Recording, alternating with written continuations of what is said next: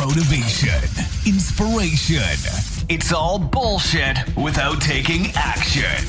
International best-selling author, serial entrepreneur, tough love, no BS high-performance coach with an attitude.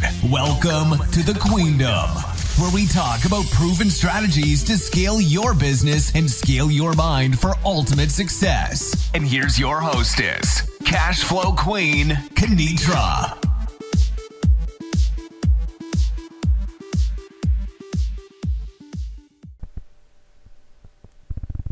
All right. Greetings and peace, family. Welcome to another episode of thequeendom.com. Today's episode, we're going to talk about your brain. Yes, we're going to talk about that brain of yours. So let's take a couple of deep breaths here and get into the present moment.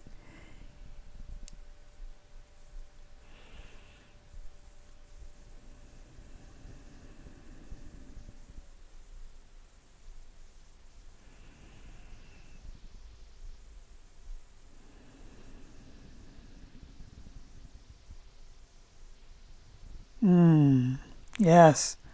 Beautiful, beautiful, beautiful. I love it. I love the breath. I'm going to actually upload some new videos. I've been practicing some new pranayamas, which is just a Sanskrit word for breath work. I'm going to upload some of those to the YouTube channel. So if you're not on my YouTube channel or not a subscriber, I highly recommend that you subscribe. If you go to the link, thequeendom.com, if you're on a laptop, look to the right, click the YouTube picture. If you're on a cell phone, then scroll down to the bottom and click the YouTube picture, and it will subscribe you to the channel. All right, so today's episode, we're going to talk about this article that came across my desk from Fast Company. I thought it was an interesting article. Falls in line with some of the things that we've been talking about here on the past few episodes. The subtitle is How to Be a Success at Everything. And title is Your Brain Has Limits. Here are some simple ways to extend your mind according to science. Now, right out the gate, I think the title is flawed, because your brain does not have limits. But anyway, we'll give them a pass. So this article is acclaimed science writer Annie Murphy Paul says that in order to think the intelligent, informed, original thoughts we're capable of, we can't rely on the brain alone. Read on to learn how you can extend your mind. All right, so far so good. Annie Murphy Paul is an acclaimed science writer whose work has appeared in the New York Times, the Boston Globe, Scientific American, Time Magazine, and the Best American Science Writing. She is currently a fellow in New America's Learning Sciences Exchange. Below, Annie shares 5 key insights from her new book, The Extended Mind, The Power of Thinking Outside of the Brain. All right. Haven't gotten her book yet, but I felt like these 5 key points were pretty good for us to kind of chat about. And I'm gonna read each point, and then I'm gonna give my commentary on the point. So the first point is thinking doesn't happen only in the brain. More than 20 years ago, 2 philosophers, Andy Clark and David Chalmers, wrote a journal article that opened with the question, where does the mind stop and the rest of the world begin? Now that question would seem to have an obvious answer, right? The mind stops at the head. It contains within the skull.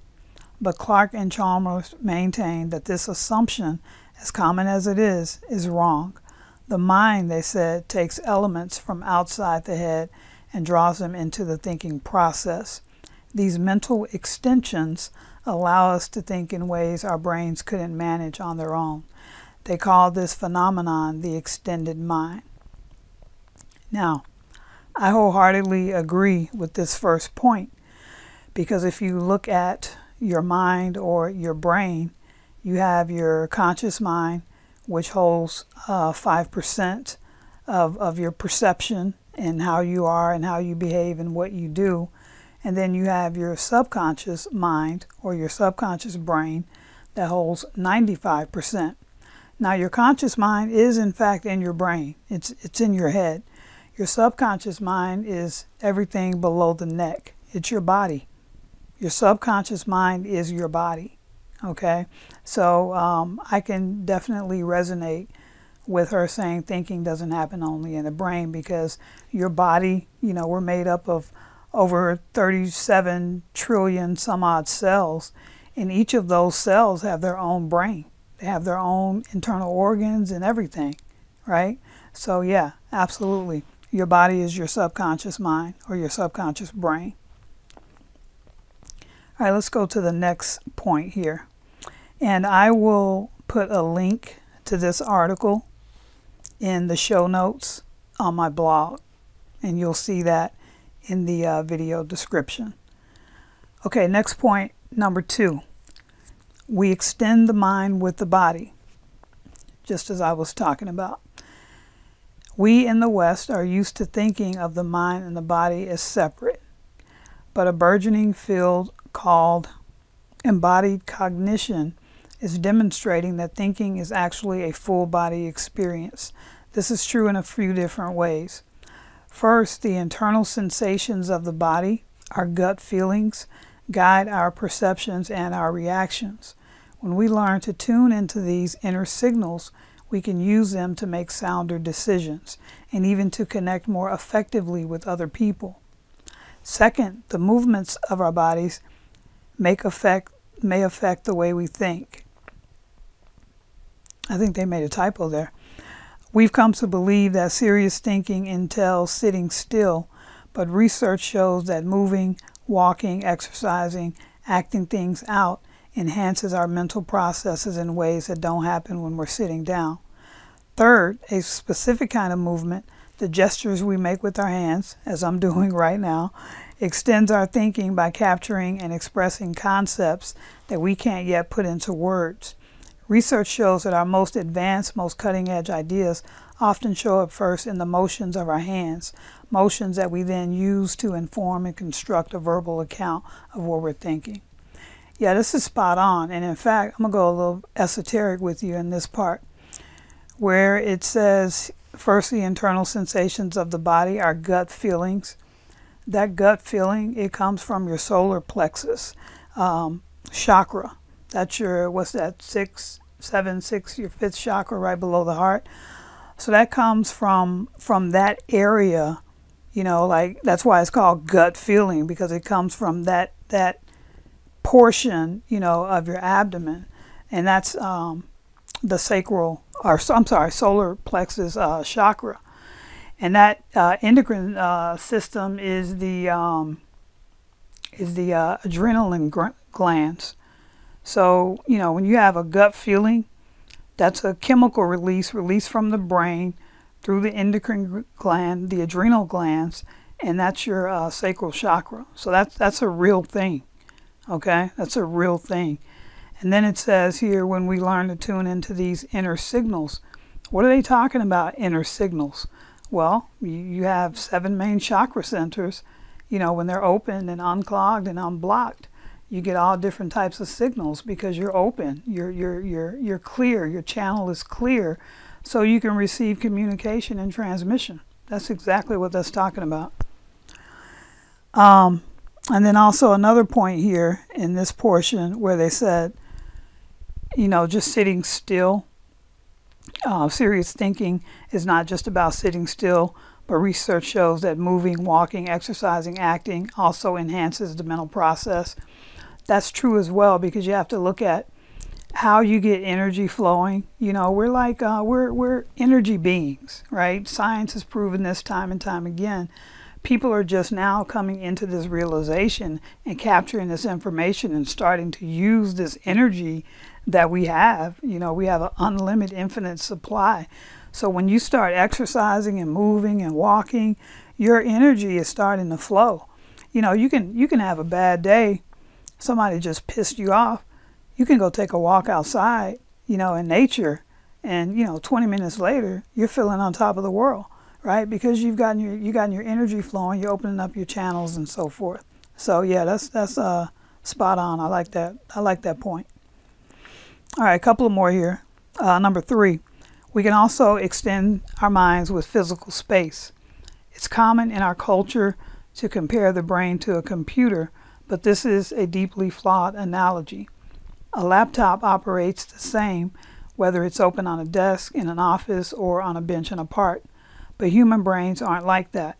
They are exquisitely sensitive to context. One of the most fertile and fruitful places to think with is nature. I just said that. Yeah, nature. That's because our eons of evolution, our brains were tuned to the kind of sensory information available in the natural world. Spending time in a hard-edged, highly designed, built environment drains our mental resources, while spending time in nature actually replenishes them. We can also deliberately arrange the interior spaces we occupy in ways that extend our thinking. Research shows that it's especially important that we feel a sense of control and ownership over the space in which we do our learning or working. It's also important to incorporate into these spaces cues of identity.